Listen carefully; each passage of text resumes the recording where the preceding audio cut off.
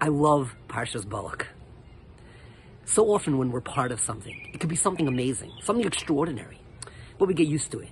And it's just the daily routine, and we fail to appreciate it. And then sometimes somebody from the outside comes and looks in and says, this is incredible. And it gives us a new perspective. You know what? We take a step back and realize, yeah, I took it for granted. This is really amazing. And that's what Parshas Balak does.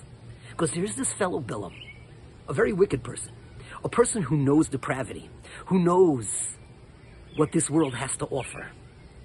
And he comes to curse the Jewish people who he hates. Goes up to the top of the mountain, looks at them, stares at them, and just can't stop praising them. These people are incredible. These people are amazing. They're Achochav Miyachov. Matovu Alecha Yaakov.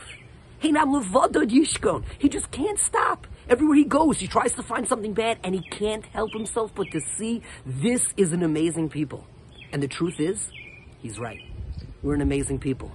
With all of our faults and all of our shortcomings, we're part of something incredible.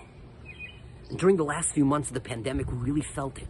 The Jewish people are so caring and so loving and so want to do what's right. We want to come to shul. We want to daven.